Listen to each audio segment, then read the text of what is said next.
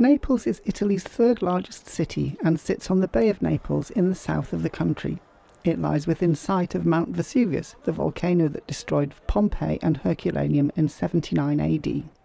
Naples is easy to reach by air, train or bus, but be aware that the roads can get very busy.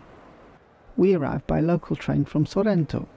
We had only a few hours to explore the city, so we decided to do a walking tour through its Centro Storico, or the Historic Centre, which is a Unesco World Heritage Site. From the railway station it's just a short walk to the Porta Nolana, or Nolana Gate, which used to guard the ancient port entrance to Naples. Inside the gate, the streets of the historic centre follow the street plan of ancient Neapolis. We were struck by the hustle and bustle of the area. It may look a bit shabby and the paintwork may be peeling, but this area is full of life and well worth a visit. There are many narrow streets to explore and you'll see balconies everywhere, many carrying washing lines across the street. Just inside the Porta Nolana is the busy Mercato di Porta Nolana. This is the best seafood market in the city. And if you don't mind crowds, chaos and confusion, this market should not be missed. This is where locals go in search of ingredients for their daily meals, which are so rich in seafood. And by seafood I mean clams, mussels, oysters, shrimp, squid, octopus, sea bass and swordfish, anchovies and sardines and more, all plucked fresh out of the sea. Of course, seafood isn't the only produce. Fresh fruits and vegetables, meats and cheeses, breads and desserts, and grocery items round out the market's offerings. Moving on from the market, we headed for the Duomo, or cathedral, passing the church of Girolomini on the way. The late Baroque facade of this church dates from 1780. The cathedral is known as the Cattedrale di San Gennaro, in honour of the patron saint of Naples. The cathedral dates from the 14th century and was built by the Angevins, though this neo-Gothic facade was only added in the late 19th century. The large nave of the cathedral has 16 piers that incorporate more than 100 classical granite columns from the East and Africa. The decoration is mostly Baroque. The side walls bear portraits of 46 saints and an ornate painted ceiling. Off the right aisle is the Chapel of the Treasury, completed in 1637. The most sought-after artists of the period worked on the chapel, creating one of Naples' greatest Baroque legacies. Highlights here include Giovanni Lanfranco's dizzying dome fresco.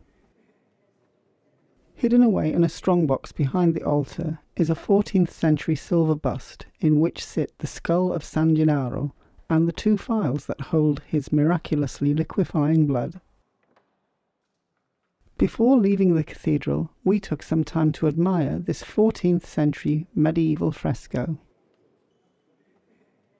And outside, we looked at a modern, giant mural of San Gennaro, which lies just a short walk from the cathedral itself. Next, we headed for Via San Gregorio Armeno, which is also known as the Christmas Alley. This narrow street is famous across Italy for its nativity crib figurines. Its clutter of shops and workshops sell a bewildering variety of objects, ranging from traditional biblical characters to kitsch celebrity figurines, and even miniature fruit and vegetables. And, of course, you can buy miniature nativity houses to display your figurines. The market is a traditional destination before Christmas, but can be enjoyed at any time of the year. Our next stop was the church of San Domenico Maggiore.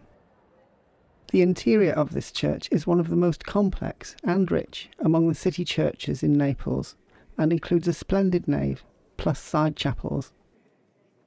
You may also spot another nativity scene as you explore.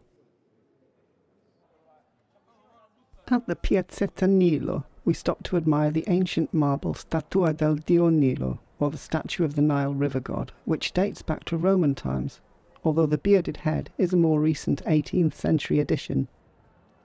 At the end of our walk, we arrived at the Piazza del Gesù Nuovo. For hundreds of years, this was the principal western entrance to the city. The bell tower of the Basilica di Santa Chiara is a prominent feature here. This beautiful square is a favourite late-night hangout for students and features the Libreria Dante e Descartes, which houses a rich collection of second-hand books. Before leaving Naples, we took a moment to look back at the Guglia dell'Immacolata, which overlooks the square. This Rococo obelisk was built between 1747 and 1750, and the gilded copper statue of the Virgin Mary was added in 1753.